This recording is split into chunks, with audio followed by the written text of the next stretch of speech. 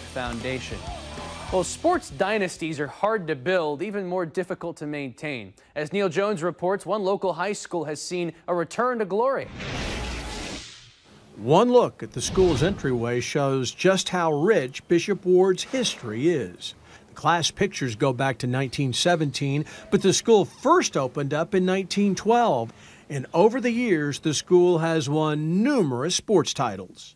In fact, almost no Kansas City high school can boast the baseball success they've had here at Bishop Ward. After winning a dozen state championships, including 6 in a row, Cyclone baseball had hit hard times recently. But a new coach and some young talented players have turned Bishop Ward back around. This season, it was a fun one, honestly. It was really fun. I mean, we had a lot of fun winning a lot of games. After winning just 4 games last year, Bishop Ward reached the state championship game this season.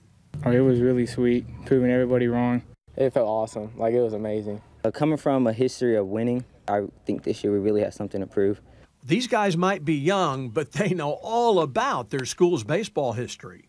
I think they understood it better than I did when I first got here. I was fully aware of the tradition when I came in here. Baseball is important around here, and almost everybody that walks through that door, whether they play baseball or not, they understand that. I always wanted to play baseball here at Bishop Ward, and it means everything to wear these letters across my chest. In the end, they lost the state championship game to Iola, but they've recaptured the work ethic and spirit that carried the Cyclones to 10 state titles in one 20-year period.